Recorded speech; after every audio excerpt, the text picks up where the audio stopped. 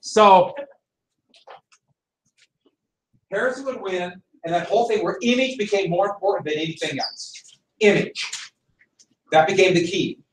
And so it wasn't so much what he believed in what he said, it was the image he portrayed.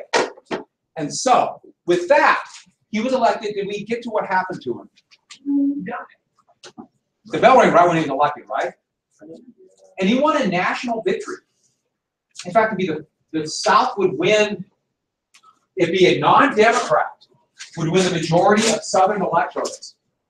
In 1840, that would not happen again outside of Reconstruction until 1964. When Harrison was from Indiana. The Democrats would win the South pretty much straight on through to 1964. It was called the Solid South. We'll get to that. The issue was civil rights. We'll come to that a little bit later. So yeah, let me tell you very quickly what happened to Andrew, or what happened to Harrison. So Harrison, he was considered to be kind of a lightweight. He was the oldest man ever elected. In fact, he'd be the oldest man ever elected until 1980 when Ronald Reagan was elected. Now, Trump is now the oldest man ever to be inaugurated. And Harrison had this reputation of being old and kind of feeble, even though he wasn't necessarily that, but not very bright. He was a puppet of Henry Clay. So he is going to, so it's March 3rd, 1841, and he's going to give this really long speech. He's going to prove to everybody that he is young, fit, vigorous, and in charge. So not only did he give the longest inaugural speech in history to this day, and it's shockingly boring. I've read it. Oh, that would be my punishment to you. You have to read that speech. Or no, better yet, listen to it. And I just read it, and I couldn't make the inauguration. But it was really snowing, kind of sleeting, cold, wet March day. And he didn't wear his top coat or top hat because he wasn't fit, so he could take it. I'm fit. He got cold, moved into his lungs, infected, pneumonia. And what do you do for pneumonia in 1841? You die. Maybe not, but you hope for the best. He was already pretty old. He died a month in office. He became the first president to die in office, William Henry Harrison. Just a month. And what's such a big deal about that is who became president? Who was his vice president? Do you remember? Oh, Tyler. And Tyler, the only reason he was a Whig is his hatred of democracy. He didn't want any of the Whig programs. It's going to be an issue. We're going to get the first president kicked out of his own party. And so, let's get to, while that's going on, there's also movement westward. Manifest Destiny. I don't know how I put an E in there for destiny. Yeah. And so they were giving me a bad time through periods. So I said, okay, you want an E? I'm going to give you 5 E's. 5 more E's. 5 more E's. I'll show you. Manifest Destiny is becoming a continental nation. That means going from sea to sea. So the United States is going to spread across the nation. Remember after the Battle of Tippecanoe in the War of 1812, what did citizens of the United States start calling themselves? American. This is our continent. And so, sea to sea. And there was that desire to push westward. And this is a painting, Westward We Go.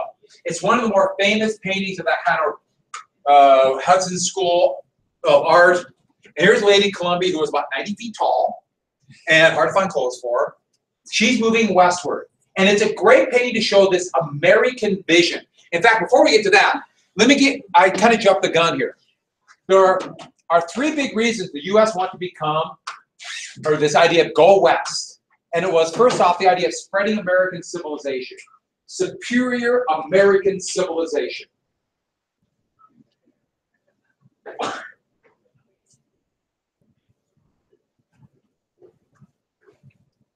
Superior American civilization. And the idea that somehow, or that everybody wants to become American is our duty to spread our culture everywhere. It's very nationalistic. And wherever people go, so when they leave the borders of the United States, so in 1840, the Someone Saving the Oregon Trail, they leave the United States when they cross the Continental Divide right here. And they're going into disputed territory. No, they're not asking the people who live here. Or if they go down to Tejas or California, they're going into a foreign country. But when people in the United States were moving westward, they didn't also become Mexicans. They brought America with them, or at least their vision of America. Wherever they went, to their point of view, they're Americans. Now, let's be clear about it. Everyone can have a different definition of what that means, but they brought that with them. And it's an important part of this expansion westward. When the United States is going to conquer all this land, they conquered these parts as equals. And we said first, when the states came in, they came in just like what the Northwest Ordinance said with the equal states. And so, American civilization, and this personifies it. Here is the advancement of America westward. So you'll notice, first wagon trains, prospectors and mountain men, a little more, organized stagecoach, railroads, then look at the city and commerce. And what is she carrying with her?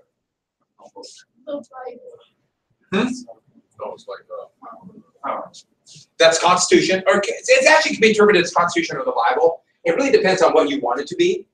You know what I mean? And it's not electricity yet. Telegraph wire. And who's running away? In the dark. You see it? Now, American Indians, the buffalo, all those uncivilized, savage ways are pushed forward by the advancement of civilization. And look at the way they shade the painting. Look at the uncivilized area. In the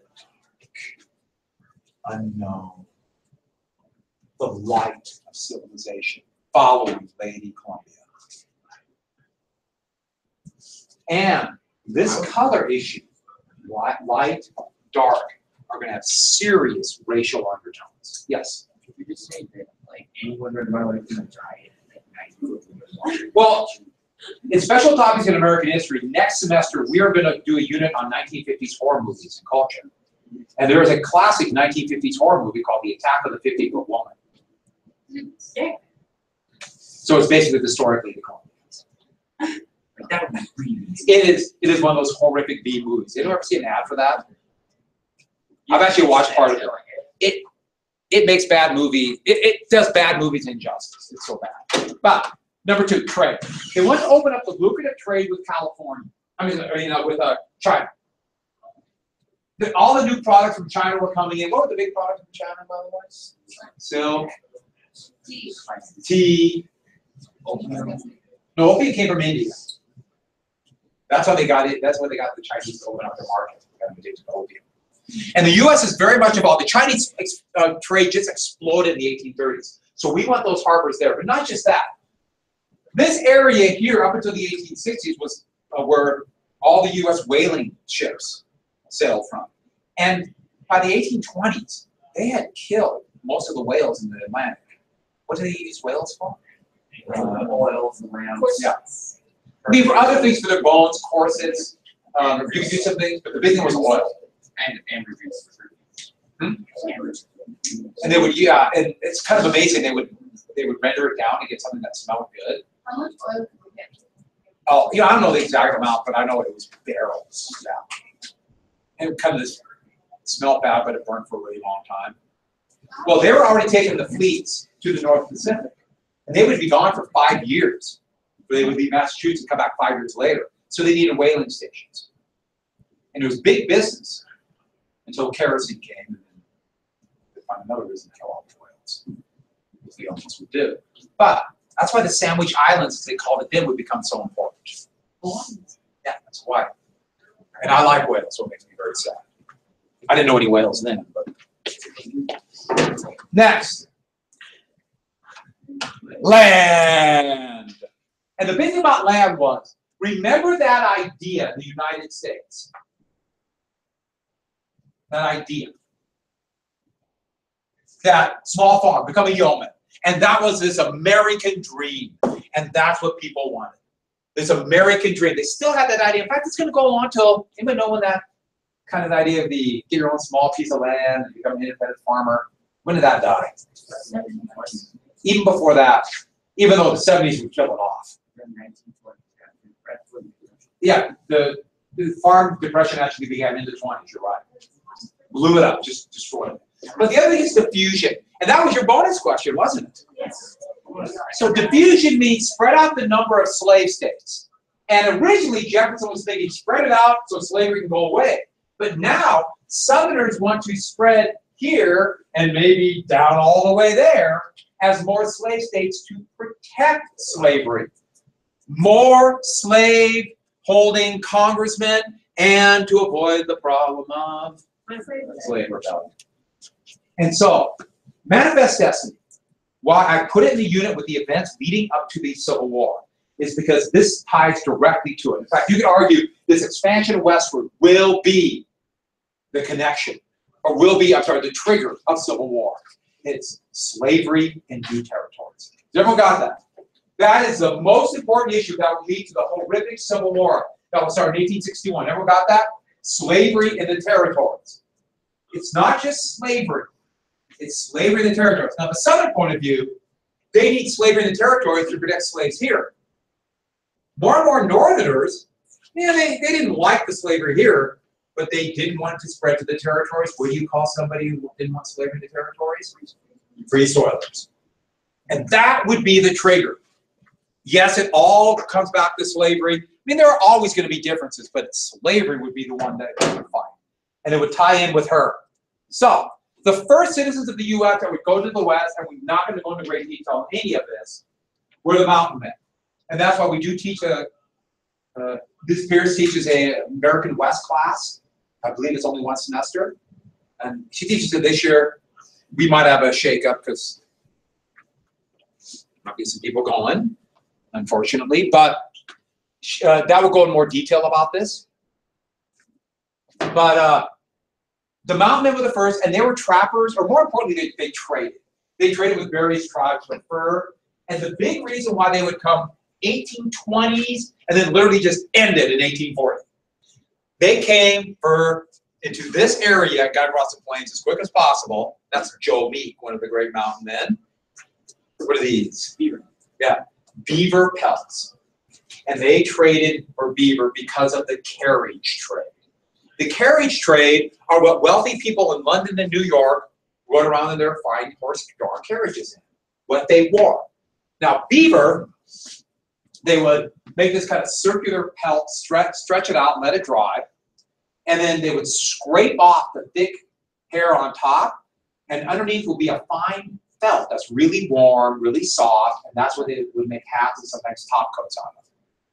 And it would take, I think, what, 7 beaver pelts to make a top hat? It's something like that, 7 or 6. Yeah. So this is big money. And so they would come and they would trade for these, and they would slaughter beaver like you can't imagine, which is really, I like beaver too. And it would be a real problem because there'd be a lot of the health of the forest would be affected by the check. Actually, even bigger money back in the military to like create waterproof clothing for just like in the North during the Cold War, they would buy beaver pelts. It was also really good. Waterproof and warm, yeah. Yeah. And then also the Civil War, there'd be like a burst of, like little bits of burst. One of the most famous of the fur trading ports is in Montana, so I got to mention it. Made by the American Fur Company called Fort Union. And that's what it looks like today. They whitewashed it so everyone could see the fort. So it's this bright white fort. And it's exactly, as close as they get it to like 1830. And it's right on the border of the Montana and North Dakota, just where the Missouri and the Yellowstone run together.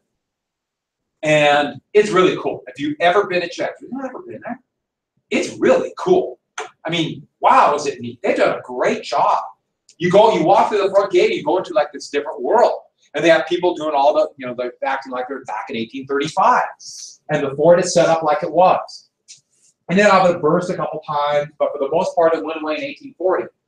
Because in 1840, the carriage trade just switched. Just boom, we don't, beaver pelts are sold. We don't want that anymore. They wanted clothing and hats made from what product from China? Silk. Also, the silk trade exploded, and beaver probably saved beaver. They would have killed them all. So sad. I agree. Beaver are really cool and really important for the health of the whole forest. Don't pet one. Has anyone ever been close? I had a beaver once crawl right over my legs, or my feet. Wait, why? I was sitting near Rock Creek, near Phillipsburg, or Crick. That's how you say it if you're in Phillipsburg. I'm not from Phillipsburg, but I'm standing next to it, and it's like this, and I was like, oh, right over my foot. Kind of waddle along. They're not scary. What? That's wild. Yeah, I mean, I was one right over 1 foot. People are not scared. No, they're scared of nothing. They're scared of you. They had the big flat tail. It was really. Especially not. I wish I would have had a camera. Then I would have stopped it for days. So most of the mountain men became either, some just became farmers like Joe Meek in the Willamette Valley, he's one of the most famous Oregonians. And some became, they would help wagon trains westward. They scouted for the army or scouted for the government to make roads. Like Jedediah Smith, the great mountain man, helped make the Oregon Trail, for example. But pretty soon now, after 1830, you're going to see more and more a desire to move westward. It coincides with the Industrial Revolution. Like, I don't want to be stuck in the factory. I want to, now this new civilization is taking over. I'm going to go west. And the big thing about that is, first off, to get over the Great American Desert, that's what they called this, and not far from the truth. And then get to either Oregon, California, or Texas. And the three of the most famous trails, Santa Fe Trail, have you been to Santa Fe? Cool town. Cool place. The Rio Grande is really neat there. But the most famous trail, the trail we really do need to know is the Oregon Trail. And the Oregon Trail, a lot of people went west on it, or they took the California cutoff. But you think about it for a second. They crossed the divide, and they're in a different country. And so they were incredibly daring, had to be brave. And if you've ever been in this area, what do you live on? There's virtually no water. There's a couple forts like Fort Bridger and Fort Hall where you buy supplies, but the prices are outrageously high, where else you can go. And you can only bring so much on your wagon. This is a Conestoga wagon train. This is actually the 1850s, but you get an idea. And the other thing is, most people walked. There's not enough room on the wagon. So just contemplate, I'm going to go walk to Oregon. No, They were of a different breed back then. Tougher generation, right? You with me on that? The older generation? We were tougher. why would we walk? Well, the thing about riding is there's almost no room, and think about no shocks. You go on that bumpy road, people would get like virtually seasick, nauseous riding it. It was awful. You would. Huh, well, no, I rode on top. I surfed, but I rode not the older armored personnel carrier we used to have for the Army. I rode one for a while, and rode the country. I was probably 15, and I got seasick. You're in it, you can't see, you're going up and down. So now I can understand why I'm like, now I get seasick on the ocean, but I get seasick on those. That's why I don't take mine to work anymore. So, That's a real question. what's that? Why are you in an armored personnel carrier? Connections. So with that, well, times were tough in Miles City. So let's say you're leaving right here from Independence, Missouri. Independence, Missouri is just to the west, or just to the east of present-day Kansas City, Missouri. So you take off right there, and how long would it take you to get to the Willamette Valley? 3 months. 3 months. Now, it's actually faster to go around South America or make the cutoff across Nicaragua, but that's significantly more expensive, like 6 or 7 times more expensive.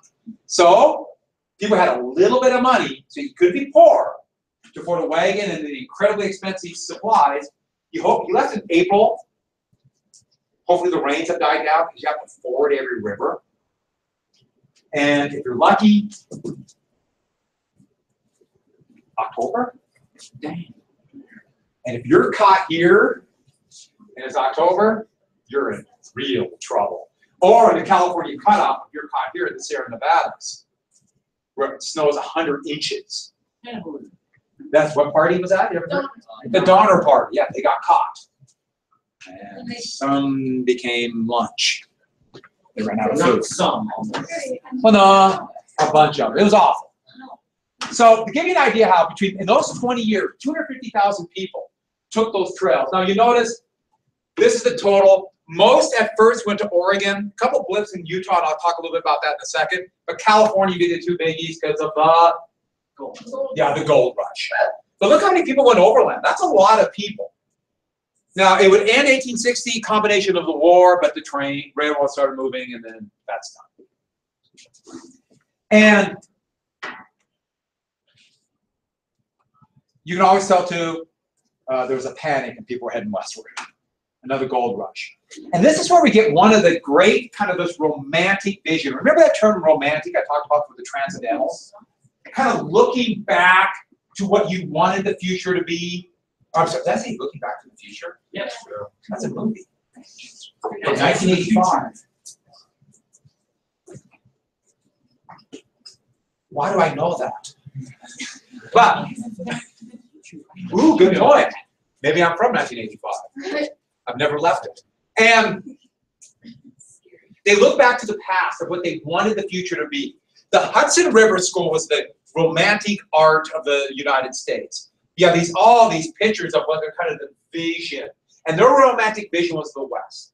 Like in Europe, it were like single mountains or those kind of things, pastoral scenes. Here we have, look at the Oregon River, or the Oregon Trail, and this dramatic shot into the sunset. It is a cool painting, I think. The wagons going into the future, or sorry, into a different world, I'm sorry. And the cliff, the majesty of this, are people who never left New York are painting this. That is their vision of the West. And the reason I mention this is because beginning then, all the way through, for the rest of American history, the American West will have this kind of romantic image. After this, you have all these people going westward. After the Civil War, there's going to be these penny novels, little stories about gunfighters, and all these stories of the West are going to be incredibly important. There'll be a Wild West show, Buffalo Bills, Wild West show that will go across the United States and into Europe. This vision of the West. When movies first came out, heck, until the 1960s, the most popular movies were Westerns. The first 20 years of TV, Westerns. And to this day, people talk about the West and have this kind of vision of it. If you don't believe me, just whatever you catch from either TV or someone, like a commercial on TV, or when somebody mentions Montana in a movie, because you know they've never actually been there. Been here, but they have this kind of vision of what it is. And you still see that today. In fact, it's kind of funny when you see that. This kind of romantic image of the West. So it's stuck. So it turned out to be incredibly difficult. Awful vision. I mean, awful trip. It's dry. It's hard. But this is the trail. And this is a very romanticized version across Oregon. Most of it's going to be dry as a bone. Pretty wet here, but a lot of rivers. And there'll be certain things like June, you better be at Chimney Rock. You better be there or you're in trouble. 4th of July, you better be at Independence Rock. And then when you get through Fort Hall, it better be you better be past here before the end of or before the middle of August. You know, certain spots you had to be, or you're in real trouble. And that's Chimney Rock. I wonder why they called it that. It actually used to be about 20 feet higher and it broke off a couple different times. When I was a little kid, it was about 15 feet higher. I saw it, then it broke off the next time I was there. It's been like that for like 40 years. I know they've tried to do things to keep it out there, but it's going to fall. It's really cool. It's big. It's kind of, wow. You can see why that'd be like a spot you'd notice. Stocks go up a little bit later on. And this actually wanted to show a river. You think, well, how do you get across a river? You get a ramp and get the cars just going really fast. They break on the side. You just have to have them swim and pull it across. Use axle grease, whatever you can, to try to make your wagon waterproof and hope for the best. Think how scary every one you lose everything, including your life. Every single river. Those are like the moments. Okay, this is the moment. Gotta get faster. Gotta get faster. These wagons are tiny. They couldn't hold much. And there is one family. That is, as I understand, that's about 1848. That is 1855 or 1856, and those are actually going to Utah. Those are the second wave of Mormon migrants, because now it's part of the U.S. And yeah, I had to set up shop there. It was a way to make extra money. Don't move for 6 seconds. All right. So if you ever get a chance to go to Independence Rock in Wyoming, it's really cool. It's this big rock. It kind of sits up. It's just noticeable because it's pretty flat. It's kind of rugged, and then this big rock. And on top and all over it, they carved in their names, or with axle grease, wrote their names in as people as they went past. And if you see anything past 1860, just graffiti. And I don't like that. But before, it was like a marker, like I did this. And I want people to know I was here and I made it this far. It's really cool. You think about it that way. And if you ever get a chance, go there. It's a neat place. And I thought that just not far past the high plains, going into even that part of southern Idaho. Ooh. That's a tough area. And this is actually just west of Independence Rock, and that's what it still looks like today. You still see the wagon ruts from the Oregon Trail. It doesn't rain much, and they would make it on ridges. You make the trail on ridge tops as much as you can. I know it's a little bit harder to get up there and make the trail, but water doesn't wash it its way because water flows down the hill. You're in the bottom of a ridge, you got a river every time it rains. Cool place. And we must mention the Mormons very quickly because the Mormons are going to have a major impact on Western history, but also of the history of the West. It's actually kind of interesting, but it also fits in with the Second Great Awakening.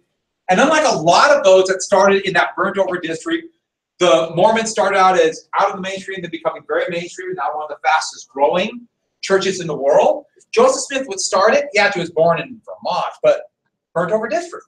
And so he started there with all this different churches and sects of Christianity, some going off to very radical forms. There are people speaking in tongues, we having convulsions in this era of religious ecstasy, and so it kind of fit in that there'd be this different points of view. But for various reasons, and I'm not going to go into all the details, he and his followers, especially after he formed his church and wrote the Book of Mormon, that's actually one of the first copies from 1830. Then to go to Ohio, then Missouri. He was actually tarred and feathered in Ohio. Then eventually Nauvoo, Illinois, they're run out of Missouri, partially private militias, a number of things. Not going to go all the big reasons why. But you got to remember, this was a very anti-Catholic time. Well, think about Protestant, during this Protestant revival in the United States, and you have a group that seems to be growing that has a different view of the importance or divinity of the Bible, and the big one was the nature of God. Especially with Joseph Smith, when he first taught, God was actually more like a person and not a God. This messed with the Trinity. If you know anything about the Christian church from like 300 to, let's say, about ever, so about 1500, the issue of the Trinity was, well, that's thousands would die over that issue. So, to their point of view, they weren't real Christians. There were a couple other things, but in Nauvoo, they were actually kind of thinking about going west, as we found out a little bit later. But in 1841, he announced plural marriage, and that of all people there. Now, this is actually very controversial. If you know anything about what's going to happen to that church after 1850, part of the reason coming to the United States. But according to a couple different Mormon historians in 1884, 1885, they said he had 27 wives. I've seen as high as 35. I don't think it matters that much, this story here, except to the point of view that this was seen as very controversial. And another thing is more and more, so that people could become almost divine. And that's the Latter-day Saints. That's more complex than that, but if we only know little bits of it, that seems pretty scary. And then when he started developing his own private army, and then said he's going to run for president, the non-Christians around Nauvoo had had enough, and they lynched Joseph Smith. This is actually him being tarred and feathered in Ohio, but he'd be lynched. And what is lynching? I always think of hanging too, but in reality, think about a mob, and it's basically just torturing somebody to death. So hanging could be a way, but just beating them, and anything like that. He actually was beaten severely, shot, and thrown out of a window. And that's how he was killed. And the rest of the Mormons wrote, we got to get out of the U.S. And they'd been scouting this before, but now under the leadership of whom? Brigham Young. And I love, this is one of my favorite pictures. If you weren't sure, this is an old photo. Somebody wrote this on there. Old photo. If you weren't sure, looks new, but it could be old. And this is old style cut and paste, where they cut out the picture of Smith from one painting or one photograph, glued it on in front of Brigham Young, and then they kind of lightened the edges so you couldn't tell. That's called airbrushing. And then take another picture, and there. And then what they would do is they would try to put pink on their faces, and they would actually use and pink and maybe other things to try to lighten their complexion to make them look more human. And they didn't do a very good job. when I show you that video, well, I won't be here, but the video on Friday, you're going to see all these portraits, and they're going to have like these big pink splotches on them, where they actually use pink paint and try to paint like a complexion. It's really funny. You can understand why. Brigham Young, they'd actually scouted out before, but in 1846, a lot went to, well, a place that they chose for a very important reason. Right here. Because it's in Mexico. And it's in a basin. A basin means that all the water flows into there. That's why it's salty. All the sediments, everything it takes from the mountains, wherever it goes over, it brings all those salts there and then deposits there. And over millions of years, that's where you get the salt flats, and it's incredibly salty. Great salt lake. I've never actually floated in it. I know people have, and you can't sink. You just kind of bob on the salt. But I have, it's so briny. Yeah, it's really briny. But who would want to live there? No, it could be safe. It could be safe. And it's in Mexico. And so Brigham Young went there. That's actually, this is 1855. Another one of my pictures I took. But it's, once they realized they could work, more Mormons from both Missouri and Illinois came. That's 1847. I love this one from 1860. There's the Mormon Trail, which follows very close to the Oregon Trail. I love this one because you can see the laid out grid pattern. They're just starting to use those as cities. Brigham Young himself personally walked out the blocks for the middle of Salt Lake City. If you ever driven to Salt Lake City, it's one of the easiest big cities to get around. It's actually pretty remarkable to go to another one. Salt Lake City is like, wow, you're getting more fast. So that's Brigham Young's original design. They're following the grid cities that are starting to be used. But the thing is, it's really dry there. Combination of careful management, irrigation, they start to build it. Not that prosperous yet, but growing community. But we're not done yet. One of the things that's so interesting, I just find it just fascinating. A pretty insular community here. What's insular?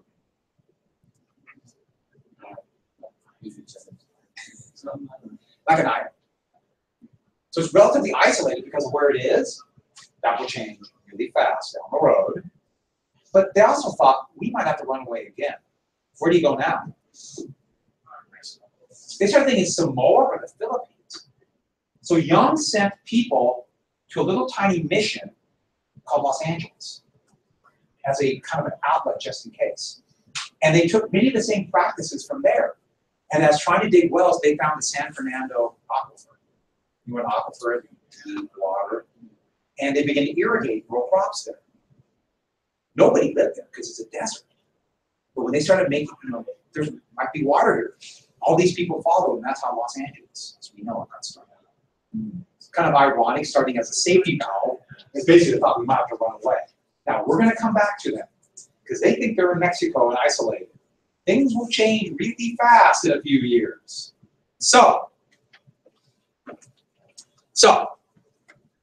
speaking of changing really fast, what changes it? Texas. Texas.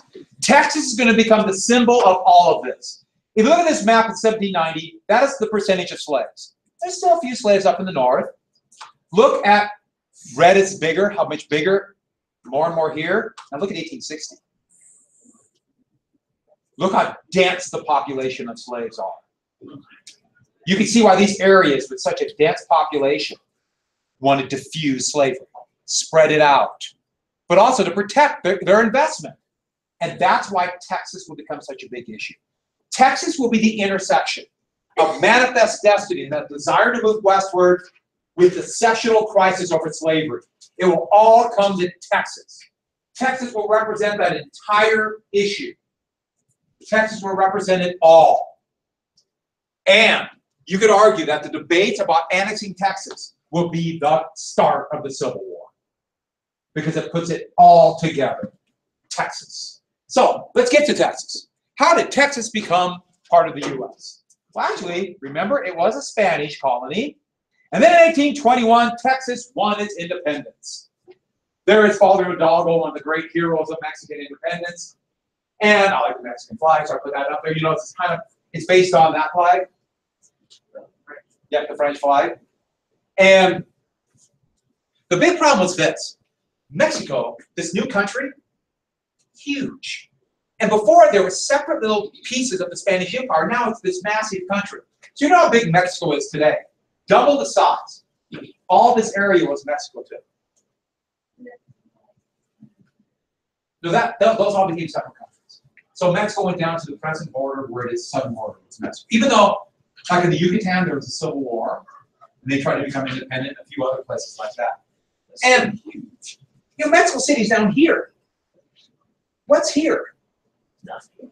A big desert. How do you administer this? The population was a real problem. They need more Mexican citizens up here to govern this area and control it. They need more citizens. Has everyone got that? They were really worried that either American, they call them freebooters or filibusters. I'll tell you more about that a little later. But Americans might come in and try to take this for slave states. Or what tribe was here? The most feared. Sheriff, you're back over here. Guess what the city? The Comanche. And the Comanche were the fiercest fighters of the plains. Yes. They took the horse like you cannot imagine taking to the horse. Spell. How do I spell it?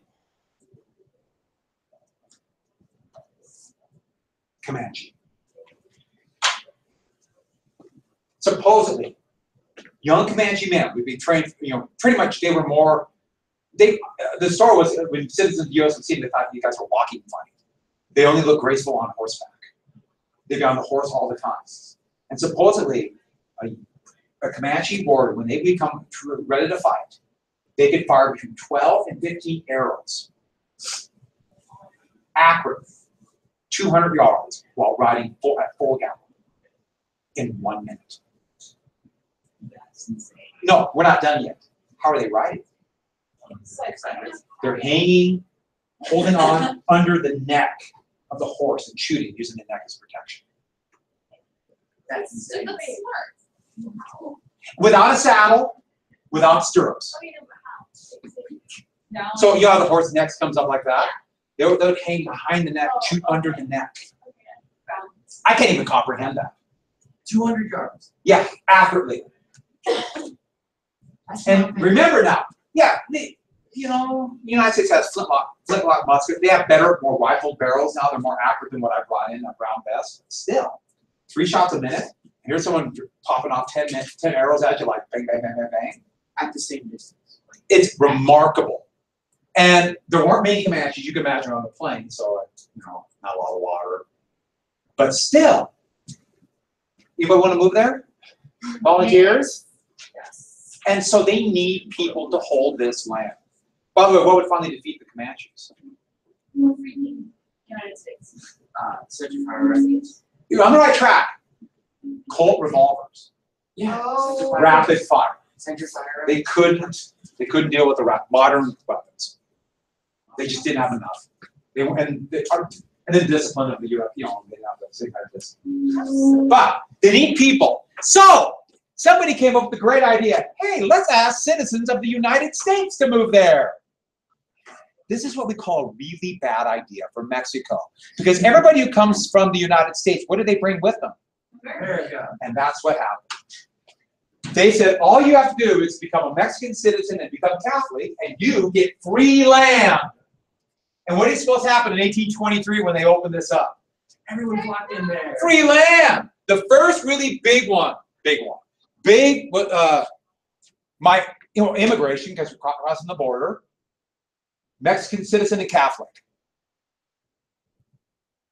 That is a cool thing. That's in Mexico City.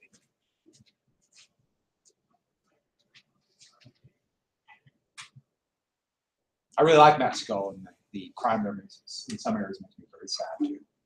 But Stephen Austin would come here, and actually it's called Austin's Colony. He would lead a bunch of immigrants over, and basically have that deal. All they have to do is, pledge an oath, say I'm a Catholic, boom. Now, what do you suppose citizens of the U.S. said? I'm Catholic. Yeah, I'm Catholic, whatever. They did the old, you see the fingers crossed, I'm Catholic. and do the pledge. And then as soon as they started making money and got all this free land, news went to other parts, mostly from the southern United States. And people came and just sat on land and took it. What do you call somebody who claims land, but they have no legal basis to do it? Squatters. And it could be sure. These are the point of view of the Mexicans. Squatters. And all these squatters came in, almost all from the United States, and what did they bring with them? America, slaves. And their slaves. They forced their slaves in. This is kind of a problem for Mexico, a country that's supposed to be based on the equality of all men. So, there's Austin. I wonder what he's what's going to be named after him. I don't know, maybe town. I don't know. Could be anything. Steven something. Stevensville? Man, no. Perhaps the capital of Texas? So, What's that? Santa Ana. I'm sorry. Antonio Lopez de Santa Ana. Santa Ana would become, actually, the Republic has a difficult time. It could not maintain control. And he, who was a very successful general putting down revolts, in 1832 he became dictator. And he actually didn't want to, felt obligated, and he had to get areas under control. You can imagine what happened. All these citizens from the U.S., even though it's called Tejas, they called themselves Texans. They didn't have control. And the Mexican citizens, called Tejanos, they didn't care what Mexico City said either. So Santa Ana had to regain control. They realized this was a terrible mistake. And by the way, a lot of them are going into California too. A terrible mistake. And so they made, actually they passed, before he was dictator, these laws came into effect, but he enforced them, or at least tried to. No immigrants. That's done. No more squatters. It's done. And abolish slavery. He might be one of the most, so far. Not to the Texans, who they believe they had every right to have slaves. Why do you want to take away my liberty to have slaves? And that infuriated them. Because then, if they're there, who's going to pick the cotton? To them, that was an act of war. And that would trigger the Texas independence. That would trigger war. And once we had the revolt, then he ended local government, and that was it. You can imagine. Boom, it's done. And so, we have the War for Texas Independence. Now, Texans don't like to talk about this, but the war was, the trigger was abolishing slavery. They want to turn it into a fight for what? Freedom. There was an element of that. They did abolish the local government, but they abolished local government because the local government wasn't doing anything about slavery. But let me add this real quick. Last two things. The War for Texas Independence would rage for 2 years.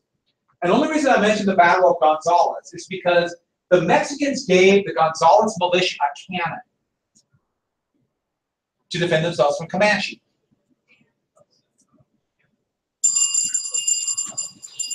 They refused to give up the cannon, and that became their flag. You got to admit, that might be the coolest flag ever. That's why they only have one star.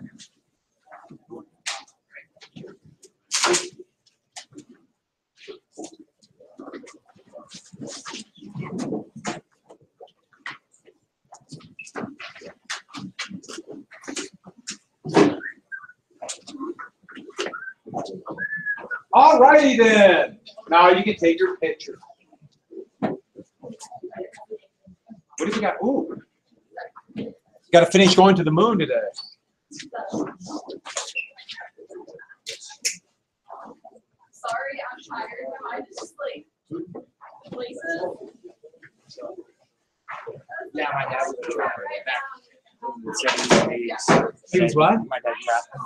And the military was spying beaver pelts. Really, I'm not surprised because it's so warm. It's so Yeah, they bought beaver pelts. It was a really good food. They bought coyote pelts too. They're extremely warm. And It is very warm. quite warm. I knew about the. There was really big, I knew World War II they bought. And muskrat. They bought tons of muskrat. You know, So yeah, no, I'm in the basement. I get that. you know, they went up there. We had those bases up there. They're almost all gone now. Well, the radar stations. I was so happy. I'm like, I did not know I was on They any would buy tons of pelts for. Get it done? Yeah, they would buy That's pretty cool. things in Alaska, and then they would like muskrats and gloves, beaver pelts for the jackets, and coyotes for the lining. That's my dad even almost all of his money for college that way. That's amazing. Yeah. Did you get my email by chance? No, Okay, well, you can When did you send kind it? of ignore it, but you know, like somebody who remained nameless didn't look at the so I was wondering if I could come in after school to take the test, but would it actually be possible if I just take it tomorrow? after Just remind me school? tomorrow. Okay. Because I actually have to leave out to go. I have to go get subscriptions. Literally. Okay. So I have to leave. So, Okay. right before the end of the semester. Okay, so I'm gonna be gone tomorrow during class, but I know it's the last time or last Thursday I'll be gone for this next thing. But I can like come back because I don't have a seventh grade, but I can come back during seventh grade. Is that okay? All right. Thank you.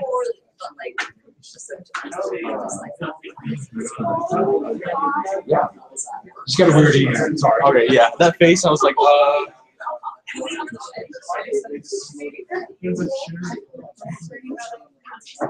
I don't like to brag, but I could go get professional training in larger small scale assessment with the Apperton scanner and data link. Ooh. Yeah, I know. Wow.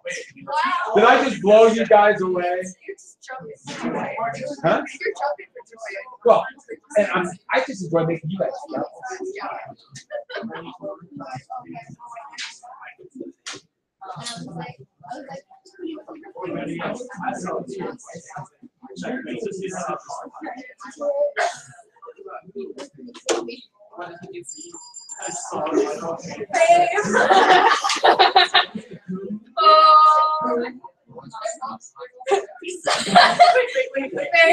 Oh my god.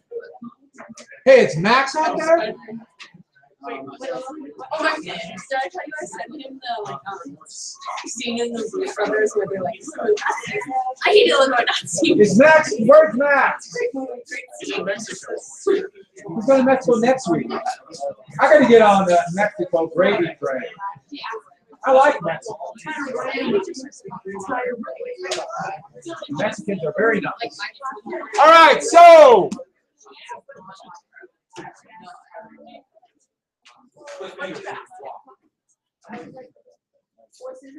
Being racist and supporting my racist. You gotta work as hard as I can. It'll be a little bit slower because it's got enough fuel behind it. Oh my god. You're trying to split it. It's bigger. Yeah. See the balls just. There are two genders. I love that. But that's you but Say that. when you pitch, you look at your phone as hard as but it's really hard. Wow, that came off fast.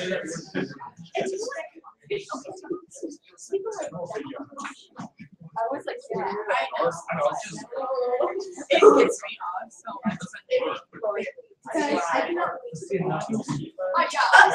We'll see you there. Okay, so let's work on it.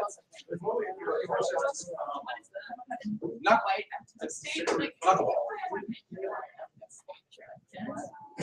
Now, I'll give him a minute. Huh? If you can measure like this, look right, the ball won't spin. So it's really hard to hit. Sorry, I It's a pitch. well, yeah, but why is the ball? Why is the ball pink? Because it's pink. It's called a classic. Yeah, okay. Wow. How are you gonna do the second one? All right, so first thing is first. I thought we did that all. You would have done like a cat. Yeah. Okay, so let's go to finish up the moon, and then tomorrow. Oh, I'm not going to be on Friday. How dare you? So we might be going to the library. We might not. Do you like when I say it like that? It's like Illinois. Is that really Illinois? I don't like. How about Indiana? Yes. Tomorrow, finish up any loose ends, and then there's one more thing I thought about. Nobody did. There are a couple conspiracies nobody did, so I thought I'd do a few of those tomorrow. But the moon one is just so fascinating to me. And I'm really fascinated by the ability of people to believe stuff. That's what gets me more than anything. I just. That's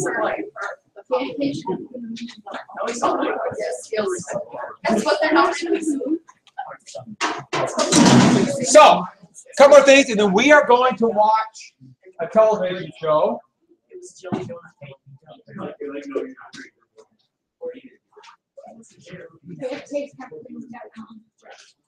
Yes, sir.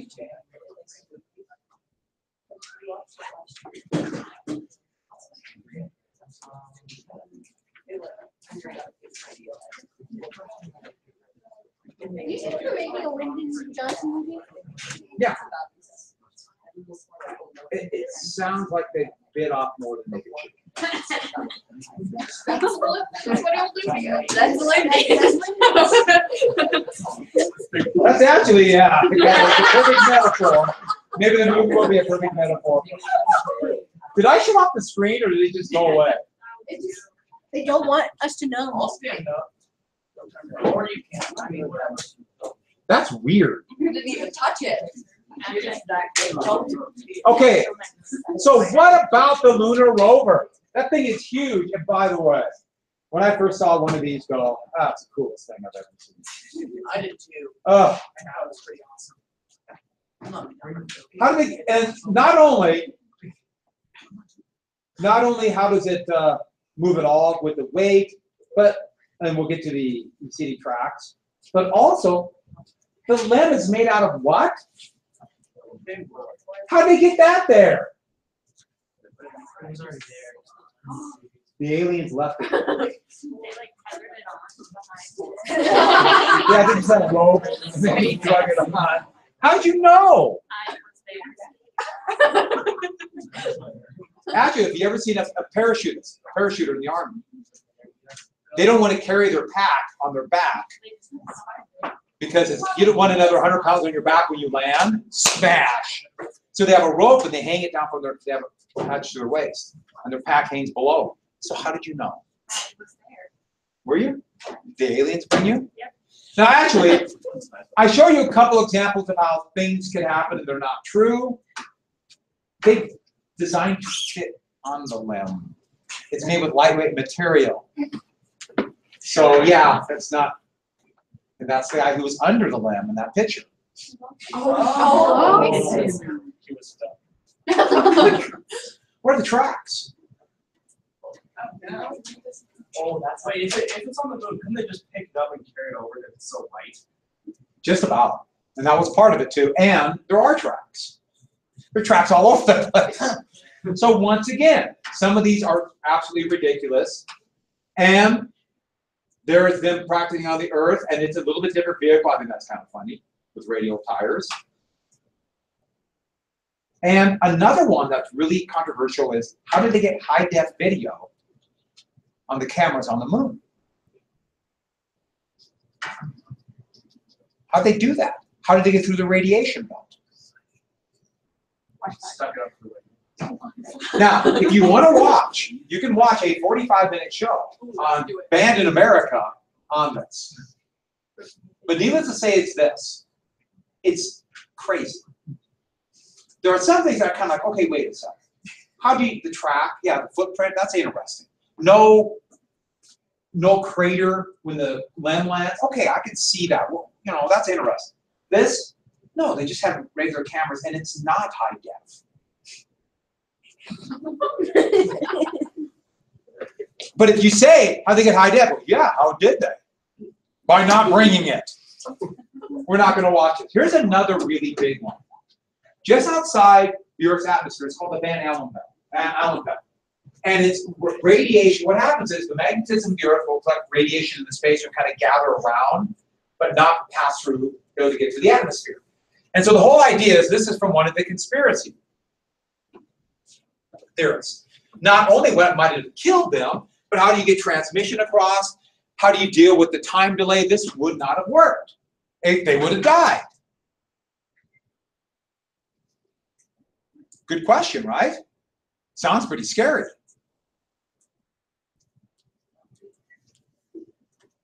And it looks something like this. I just thought this was funny. Time, flux, and shield. Okay, but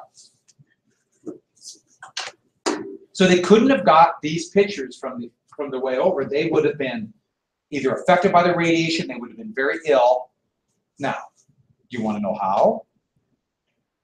Alien technology. And there's a whole conspiracy that that's how they did it. So not only do they not know about the Van Allen belt, but then they assume that they needed only alien technology. And somebody said, yeah, that makes perfect sense. Aliens did it.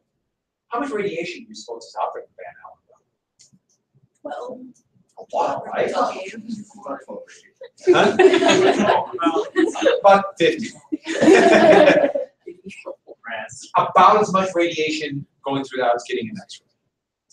So, now don't get me wrong, you don't be sitting on the X-ray table. And in fact, there used to have these things in shoe stores. There's a big deal where you can go stick your foot in, and there's an X-ray machine, and then you can figure out your exact size of your feet if your shoe fits. You stick your feet into an unshielded X-ray machine. Wait, that's only off Up until the early 60s. There are X-rays now, like $500, like you stick your foot in. Well, you're talking about the cost of not just the X-ray. You're not talking about the cost of the X-ray. I mean, not just the machines, but you're talking about the trained technician and the person reading it. All that adds into the cost. And since they have a monopoly, they add more. But the X-ray machine itself is not expensive, especially if you don't have to have any safety features on it. But if hospitals are monopolies, so they can charge you. So, and if someone says you need an X-ray, you're not going to say no. It's not broken. I'll be fine. I'm not going to pay that $500. So, we're going to get to reflectors. By the way, these are the reflectors. We'll get to these in a second. The video we're going to see, but there are videos, there are movies, there are all these things that Stanley Kubrick actually directed the whole thing. And he was approached to direct this, and he would actually take elements of his classic movie, 2001: A Space Odyssey, and he was practicing the techniques that he would use on faking the moon landing in the movie. That's part of how they funded this movie. Came from money from NASA to save their prestige. Has anyone seen 2001: The Space Odyssey? It's pretty boring. Like the first I like Kubrick a lot. I don't like this movie. You have to be dedicated to watch it through and stay awake. But Delaney is right. The cinematography is amazing. Right.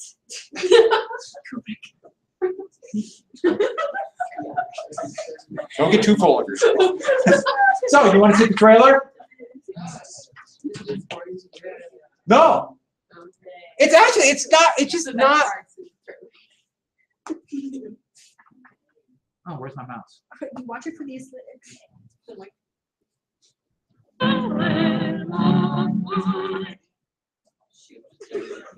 Where did that come from? It's a single pickle. That was weird. U.S. citizen.